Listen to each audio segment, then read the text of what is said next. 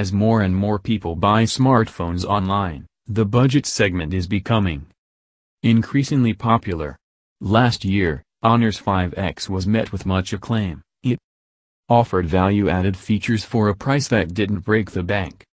The Honor 6X tagline is double or nothing, which is a direct reference to the smartphone's dual cameras, something entirely unheard of for mid-range devices, especially in the sub-$300 market segment. Huawei Honor 6X key test findings: improved metal build, refined design with new ergonomics. LTPS display is brighter at 550+ nits with better color accuracy and viewing angles over previous model. Battery endurance is the rock-solid 84 hours, even longer with power save mode enabled. We just wish the phone supported some kind of fast charging to top up that battery more quickly. Fingerprint scanner is quick with excellent accuracy. Loudspeakers scored good in loudness test, with below average dynamic range. Anti-distortion at higher volumes. Audio output quality is decent with the headphones and offers loud volume levels.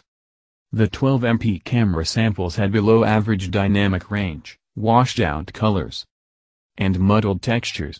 Photos tend to look underexposed as the camera tries to avoid clipping the highlights when metering the exposure. Wide aperture mode takes advantage of the 2MP depth sensor, and the camera experience was quick. Overall, front-facing camera worked well enough, though dynamic range suffers in more drastic changes to ambient light.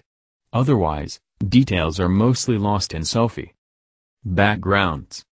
Honor's entry-level offering for the US is, still, a great value considering what you get: an all-around great-looking phone with a mostly metal build, an efficient CPU, a great display, a quick dual camera, a responsive fingerprint scanner, and an excellent battery life. But with Honor's success in the segment, we expect to see even more great competition from the similar contenders on this huge market.